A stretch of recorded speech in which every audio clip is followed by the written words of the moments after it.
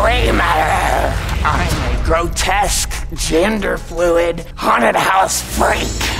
The meaning behind my drag name, Gray Matter, is it's inside all of us and it controls us. It's inside our brain.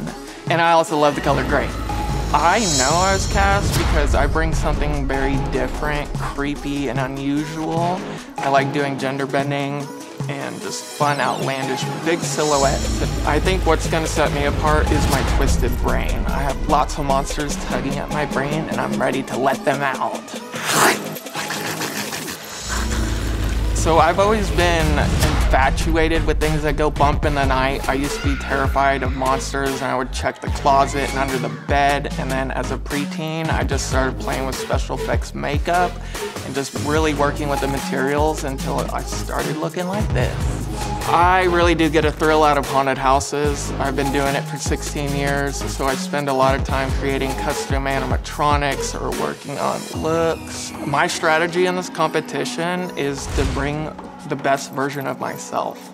I worked hard for several years and I'm ready to let them all out. So I am terrified of open water, and I think bloodboarding would be cool, like waterboarding but with blood. And I think a cattle brand would be punk as fuck. I think season 6 is gonna be full of secrets that I don't quite know of, but I'm ready for it all. Give it to me. My warning to fellow competitors is that I'm a shape-shifting haunted house freak and I have a lot to bring, and you will see lots more of me.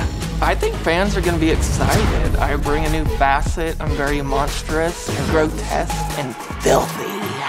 I'm Gray Matter. I'm a shape-shifting haunted house freak, and I'll see you in your nightmares.